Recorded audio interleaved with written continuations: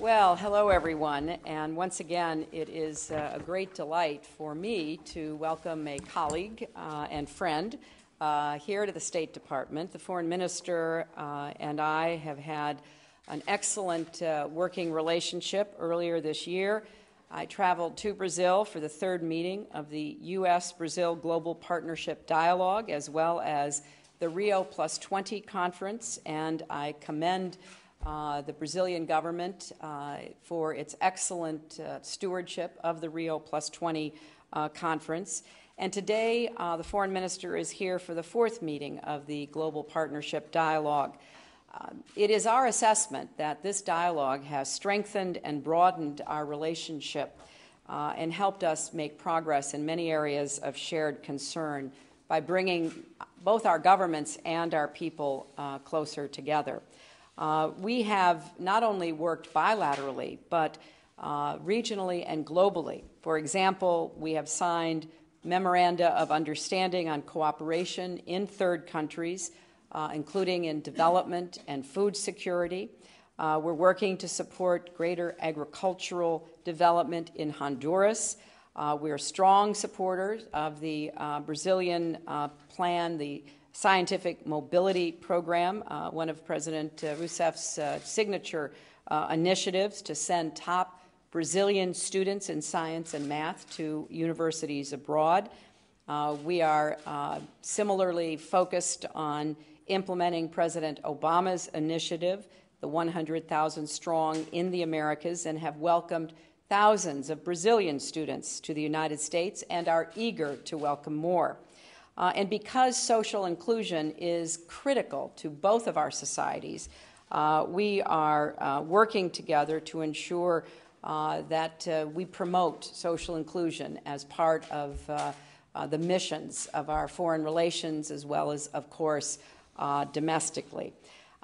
We are also working in great cooperation in Haiti, and I thank the Minister for the excellent leadership that Brazil has provided for MINUSTA and so much else that Brazil has done for Haiti. So there's a lot that we have covered and our teams have gone in depth into, and Antonio, it's a great pleasure for me to have you here. Thank you so much. Let me say how pleased I am to be in Washington for this fourth edition of our Global Partnership Dialogue. We've had frequent high-level contacts between Brazil and the United States over the past 2 years. We're very happy to welcome President Obama last year to Brasilia, and President Dilma was delighted to come to the White House this year.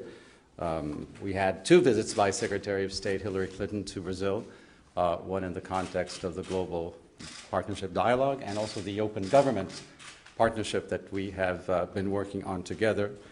Then for Rio +20, and of course we appreciated greatly the U.S. participation and Secretary Clinton's statement at the Conference on Sustainable Development. This is my second time in Washington. We are not only having frequent high-level contacts, but I think the quality of the dialogue has also been improving, and more in-depth discussions on issues such as possibilities for cooperation in Africa. This time around, we concentrated on the Middle East and the Far East, and I know that the 2 undersecretaries who came with me, they found this extremely useful, so we would like to pursue and institutionalize, as you said, Hillary, this mechanism so that we continue deriving the greatest possible benefit from these discussions. On the bilateral front, President Dilma, of course, is extremely interested in enhancing our relationship with the United States on science, technology, and innovation. We're looking forward to 2 events on innovation in 2013 that come out of this agenda, and that will bring in the private sector as well as government officials. We're very pleased with the advances that we've identified in our aviation partnership. There are new initiatives on energy, on sports. If you look at the joint communique that we're putting out, it actually is very eloquent on a number of fronts and shows that from April to October there have been many advances. So this is the spirit in which we would like to continue moving forward. Of course, we're extremely grateful for the U.S. in their readiness to receive an increasing number of Brazilian students in the sciences. Already 2,400 are studying under the Science Without Borders program. We'd like to take that number to 48,000, and I think we can get there. We can reach this goal. Let me just mention that on another front, there have been discussions on visas and how to facilitate travel between the two countries. This is a discussion that has started in a new spirit, also under instructions from our leaders, President Obama and President Rousseff, and we are confident that they will continue advancing over the coming years. Thank you for mentioning Haiti. I think it's a good example of how Brazil and the United States can work together, and today we discussed some new ideas for looking at energy in Haiti, food security, trade, business. I am confident that we will also continue cooperating very effectively. And finally, I think it was very useful for me to have a discussion on the Middle East. We're, of course, concerned with lack of progress on the peace process between Israel and Palestine. I've just come back from the region, extremely concerned with the situation in Syria. But I think it's extremely important that with these discussions we're having with the United States and a growing number of countries, among which permanent members of the Security Council, our partners in IBSA, India and South Africa, that we can mobilize international diplomatic strength to resume the peace process and to find a negotiated solution for Syria. Thank you. We'll take two today. We'll start with CNN. Elise Levitt, please. Two per each two people. Mr. Foreign Minister, it's nice to see you again. I'm sure you're following our political campaign with great fanfare. I just want to ask you, we had a debate the other night on foreign policy, and you know, the hemisphere and the continent wasn't even brought up once.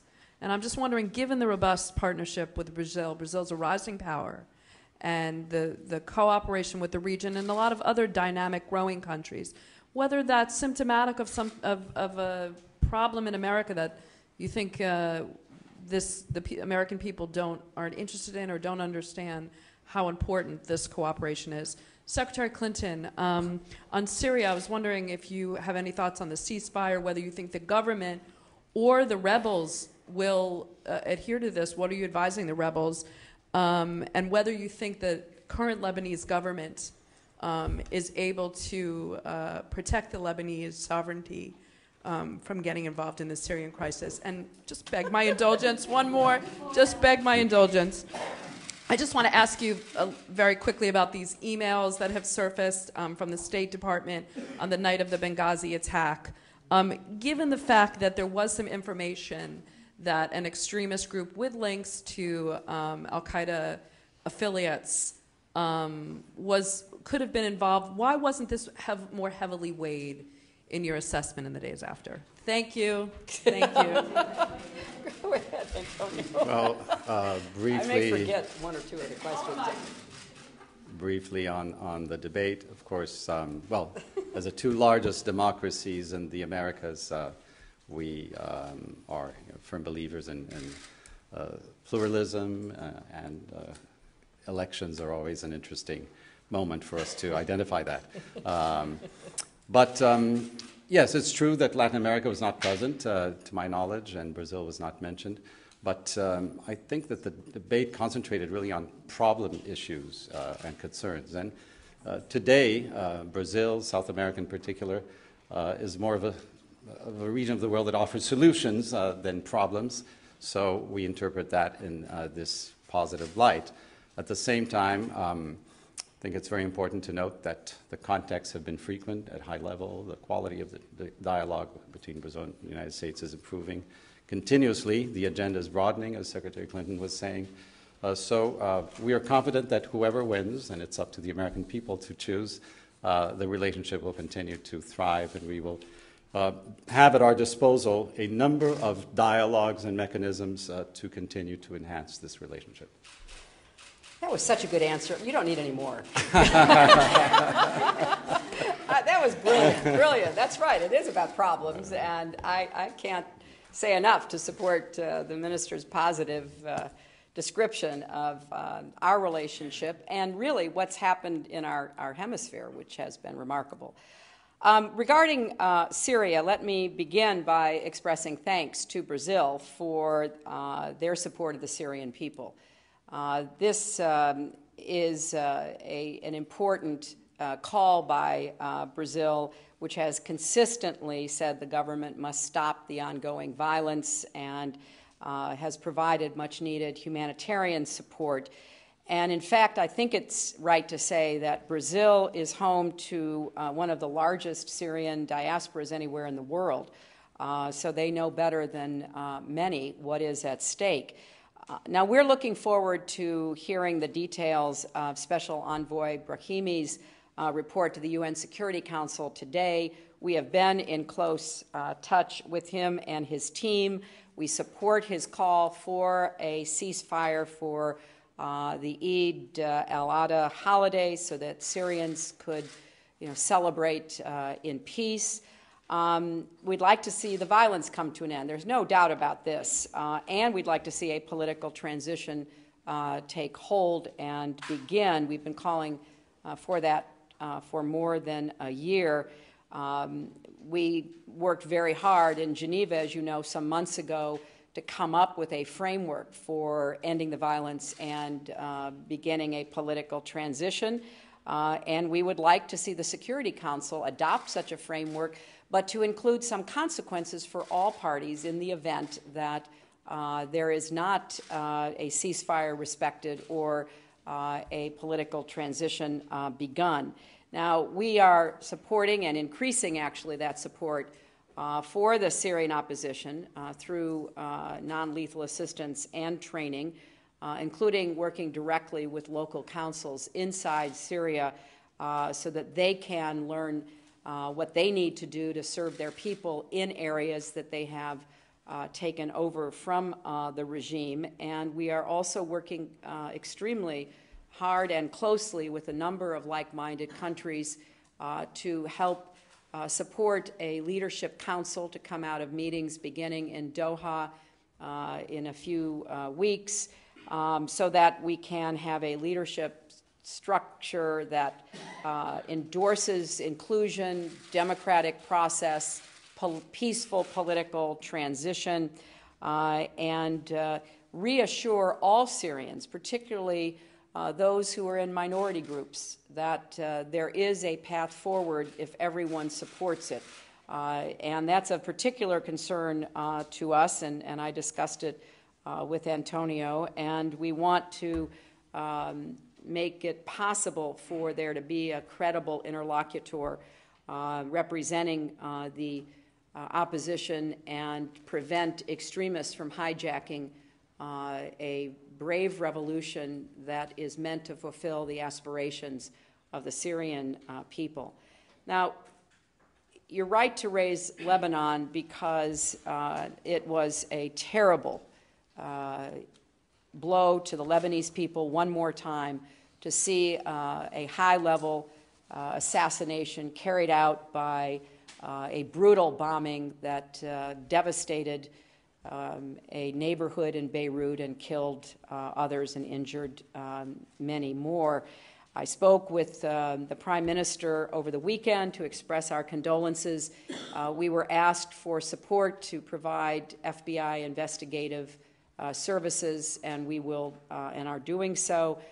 The Lebanese Armed Forces has actually performed admirably in restoring order, in going after anyone who is attempting to commit violence or disrupt that order, and urging all parties to remain calm. We don't want to see a vacuum of legitimate political authority that could then be taken advantage of by the Syrians or by others that could create even greater instability and violence.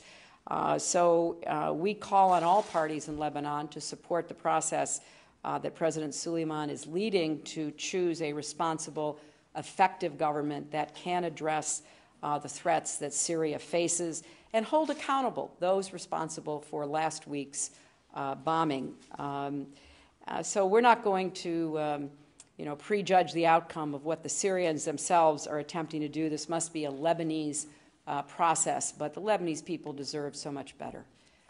They deserve to live in peace, and they deserve to have a government that reflects their aspirations, not acts as proxies and agents for outside forces. Now, finally, on Benghazi, look, I've said it, and I'll say it one more time. No one wants to find out what happened more than I do. We are holding ourselves accountable to the American people, because not only they, but our brave diplomats and development experts serving in dangerous places around the world deserve no less. The Independent Accountability Review Board is already hard at work, looking at everything, not cherry-picking, one story here or one document there, but looking at everything, which I highly recommend as the appropriate approach to something as complex as an attack like this. Posting something on Facebook is not, in and of itself, evidence. And I think it just underscores how fluid the reporting was at the time and continued for some time to be. What I keep in mind is that 4 brave Americans were killed. And we will find out what happened.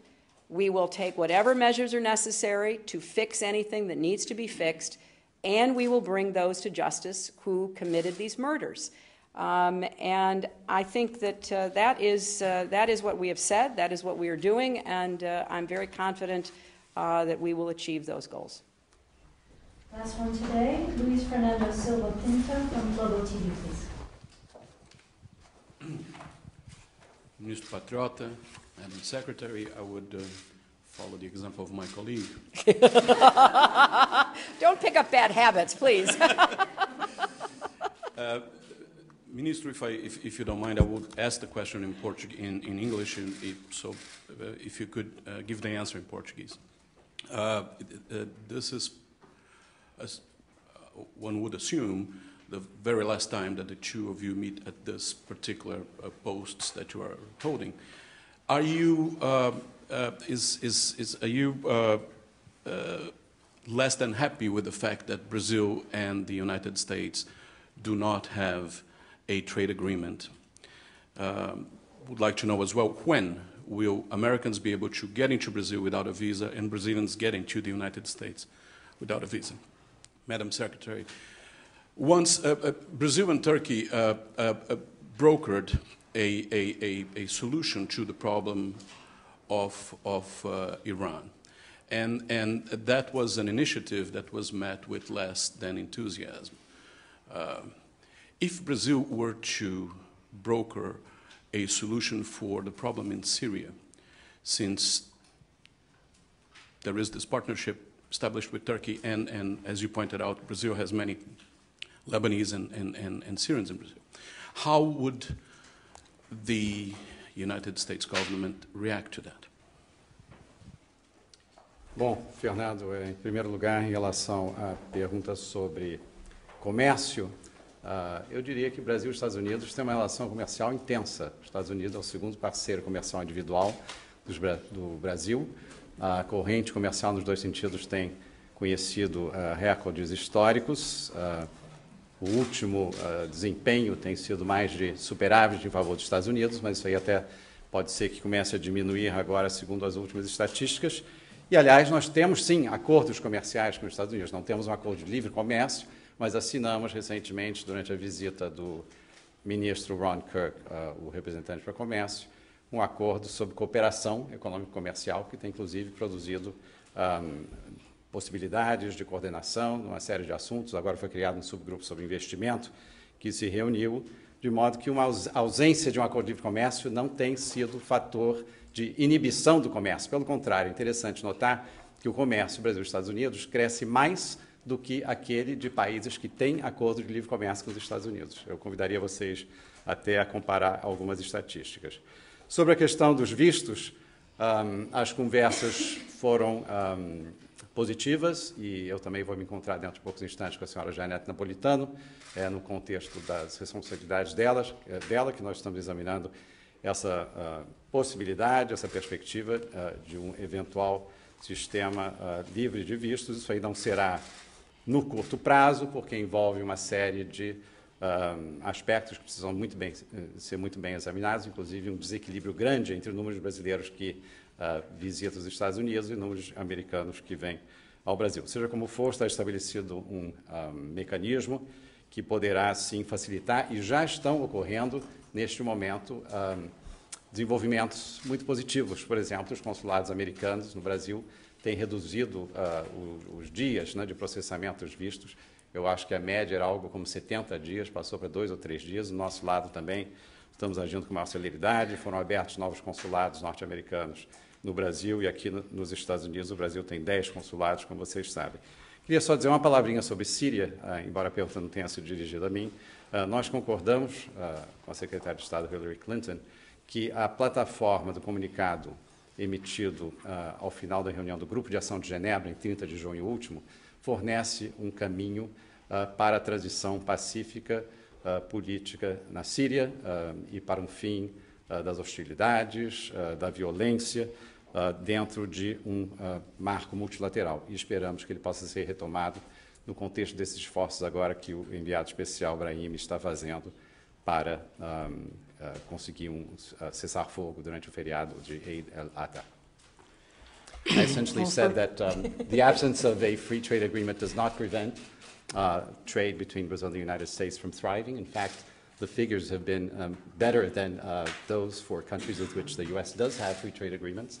The visa situation is being discussed in a constructive way, and even in the absence of an agreement on foregoing visas, the days that are taken for the processing have diminished considerably at U.S. consulates and Brazilian consulates. There are new consulates that the United States has opened in Brazil to help processing, and Brazil has 10 consulates in the United States. And on Syria, I just mentioned our support for the communique of the Geneva Action Group, which we believe continues to provide a good platform for progress through peaceful, non-militarized means. He's an all-purpose foreign minister. I'm very grateful to you. And on your question, we would, of course, welcome Brazilian participation in any effort to bring about the ceasefire, to implement it, to help with the political transition.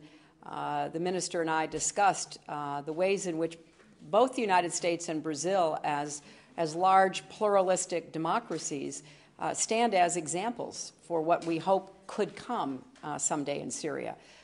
So the minister mentioned the communique that came out of Geneva as a result of our meeting there several months ago.